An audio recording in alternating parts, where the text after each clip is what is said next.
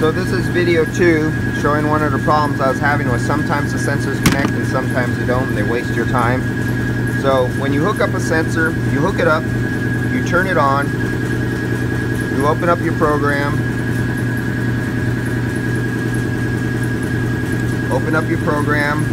it says connect. Let's see if we can connect. You connect. Wow, that was so easy. That's what it reads right there, and that's what it reads right there. But the reason I wanted to do this, and I wanted to do it with this, this was interfering with the software where it was boot looping and refrigerant loop again, and it was freezing me out where it freezed up my phone and this. So I turned off this gauge so I could only use this, and this usually works sometimes, but then it does the thing where it doesn't connect. So I connected it. I want to show you the difference between the replacement of your micron gauge. So we're drawing a vacuum through a refrigerant manifold, which if you want to test and you want to draw a deep vacuum, that is not the way to do it. But everybody wants fast, cheap, easy. So what do you think is going to happen? And I'm in a live place in a shop. There's a compressor that was just going on there. So the manifold, you don't want to normally draw a vacuum for you. If you want true readings and good readings and deep readings, that's not the way to go, but the majority of people are going to do that. So I'm showing you this. I am taking a reading off the high side and I'm drawing vacuum on the low side. So it's at the complete opposite ends of two systems. So I have 1500 microns right here. This is the micron gauge reading. At this point, you're getting the true vacuum of the system. Now, let's go all the way to the other side of the vacuum and follow it all the way down to here.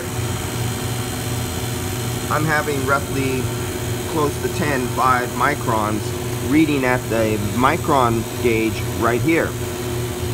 This is nowhere near the actual vacuum that's occurring inside the system. This is the actual vacuum occurring inside the system. 1400 microns. You are nowhere even near or close to where you need to be. But yet, this is well below 100 microns at this point right here.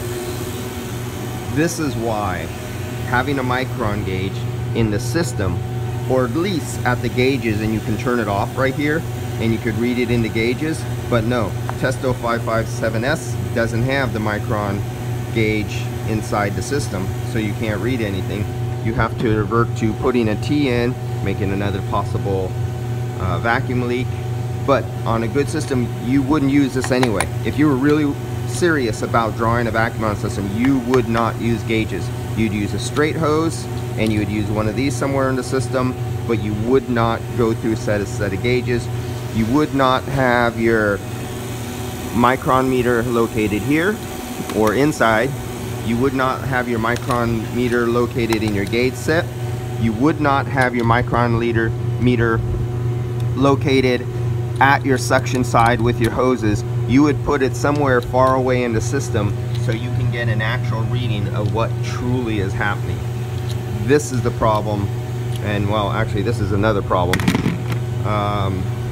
with some of the systems where somebody puts a micron meter down here.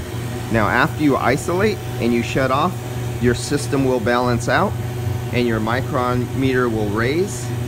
Like here, I just shut off the vacuum.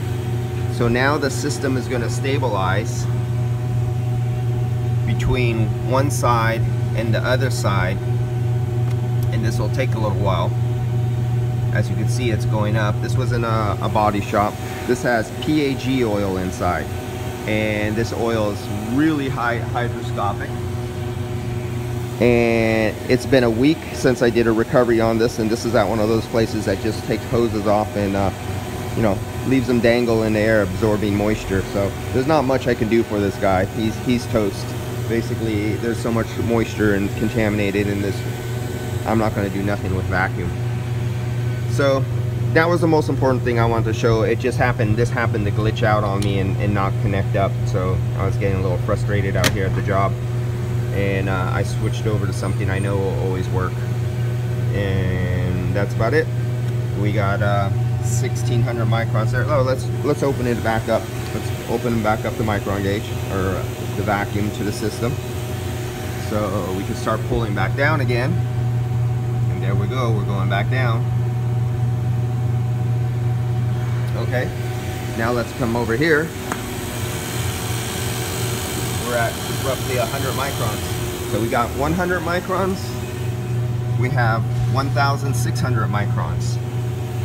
This is why you don't put micron gauges anywhere outside of the system. All right, see you guys later. And I always really like these things. This is actually one of the best meters. I've had all those other ones, all the best, and oh, who the hell, all those common names that you would get at parts warehouses, I had them all. This one turned out to be the best, and I'm keeping it, and I've owned 3 of them now, because somehow the other ones walked away, and I don't have them no more because somebody else apparently liked them better than me, or you know, I left them behind and somebody didn't call me up and said, hey, you left your tool behind, and more went into somebody's pocket. But that's my fault. Alright guys, I'll see you later.